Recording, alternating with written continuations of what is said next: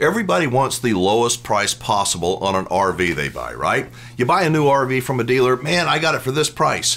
What happens though when you get out? You think you paid this price, but by the time they get through adding everything on, you're paying this price. How much of that stuff is required? How much of it is suggested? Did you know that the F&I, the finance and insurance department there at the RV dealership, is one of the most profitable places in that entire business? My friend Ron Burdge, the RV Lemon Lawyer, and I visited about this very topic recently. Here's part of that conversation.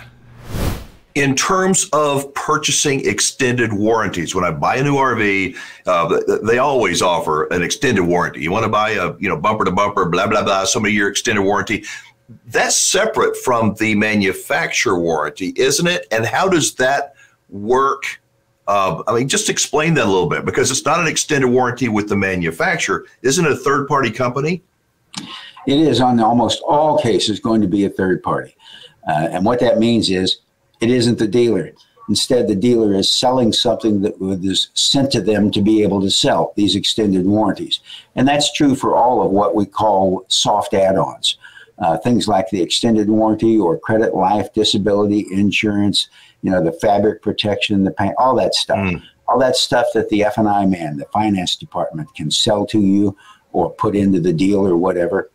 All of that typically is coming from some third-party company that the dealer has worked out a deal with to be able to sell their product. Now, when it comes to that, there's a couple of things to bear in mind on that. The first thing is the cost. The second thing is how do you deal with it when you got a problem. In terms of the cost, those are the highest profit-making things happening at that dealership. Typically, whatever they want to sell it to you for is anywhere from a 30% to a 200% markup on what it costs the dealer. For instance, if it's a $10,000 extended warranty, you can figure the dealer's probably getting it for around 3 to 4, maybe 5, depending on what the coverage is. A lot of profit in there. Most people don't realize it, but you can argue with them and negotiate that price, and it'll only save you bucks. Then that's why I always say that it's always the out-the-door price that you're paying for that new RV. You can pay a little bit, and then they tack on another 10 grand. Oh, yeah. You're paying for it one way or the other. Oh, yeah. You can find yourself financially getting deeper and deeper long after you've agreed on what the price is for the RV. Now, the second part of that is when you start having the problem, then what do? When the extended warranty is what covers it.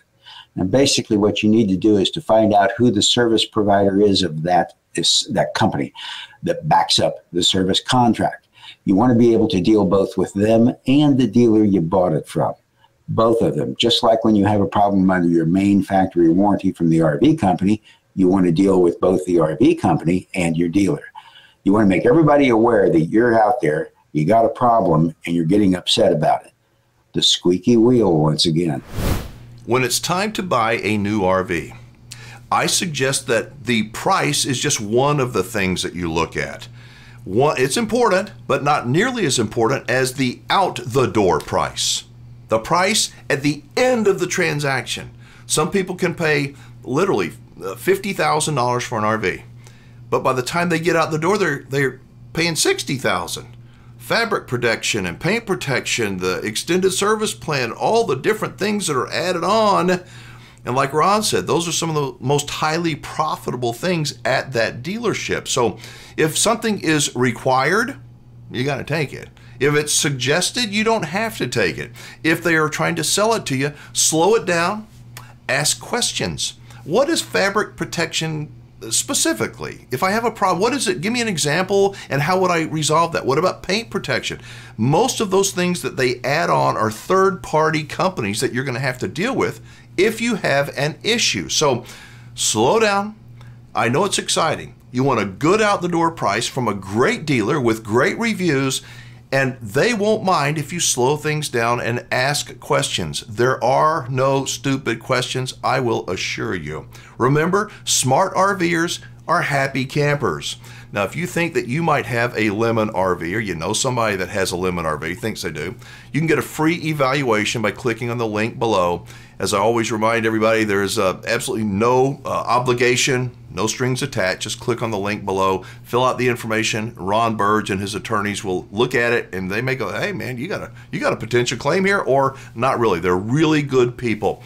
All right, thanks so much for watching. I'm Alan Warren, the RV Wingman.